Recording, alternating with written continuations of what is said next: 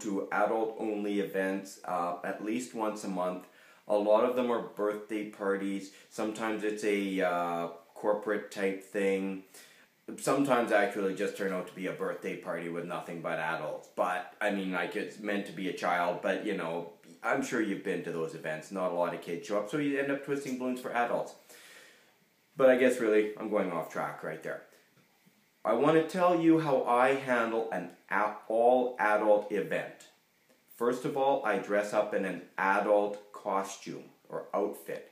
I don't go as a clown, I don't go as an entertainer like that. I have a tuxedo type outfit. If you don't have a tuxedo, go phone one of your local tuxedo stores. Ask them if you can buy a used tuxedo. All you need is the pants, you need the shirt, you need the bow tie, and you need a vest. Make sure it's kind of colorful if you can, and you know, you can get those quite cheaply. If you can't get them at your local tuxedo store, check out eBay. That's where I buy my shirts, my tuxedo shirts. I can't remember who I got them from.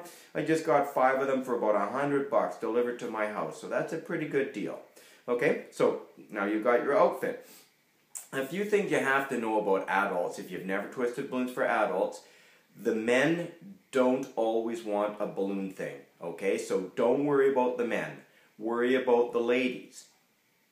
That's just, the women want stuff. But also you're going to need to make your bigger, your best stuff, okay? You know, I tend to spend about 5 to 7 minutes per adult on their balloon things. Another thing you'll have to ask the adults, you know, if they, well, what would you like, you know, and if they don't know, then you're going to ask, you know, you're not going to tell them what you're going to make, because I never tell anybody what they're getting, unless, of course, they tell me exactly what they want and they're very specific, and then you give them that. But if it's an older lady, because it's an adult thing, you'll ask, well, is this for you or is it for somebody else?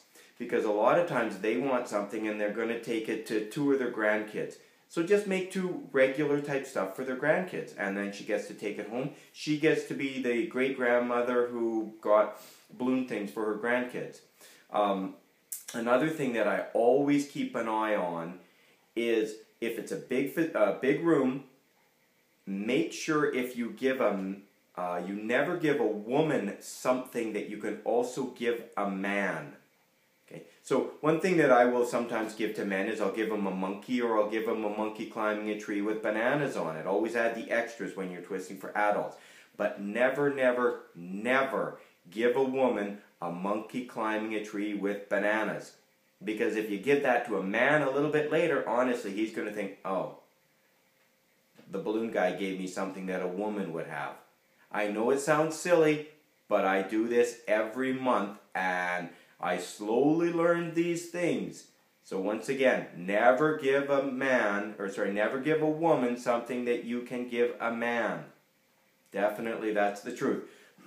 Another thing that I have learned, and I know some balloon people disagree with this, but this is what I do.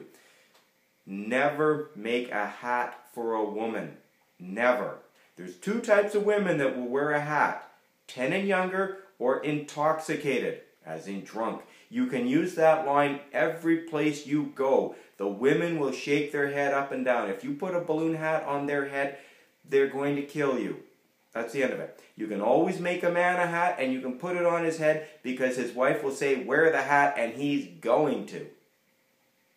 That's enough for adult balloon twisting right now. I'll try to add a little bit more in the future videos, because to be honest, adult balloon twisting can be a lot of fun, and they tend to book you on times that you're not normally booked. Okay?